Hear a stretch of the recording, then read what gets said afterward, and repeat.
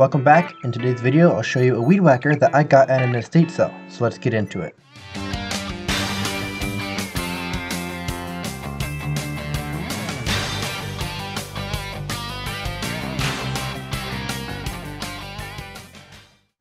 So I got this Echo GT225 at an estate sale for $15. That's in great condition and it looks like it was barely used. There was no gas in it, so what I did is I filled it up with gas and surprise, it started right up. I did check the air filter just to make sure and it was very clean, looked brand new, just perfectly white, so that was not any issue.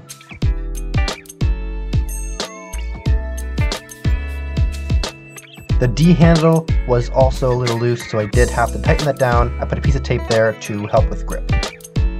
I did also have to tighten down these two screws on the base of the trimmer.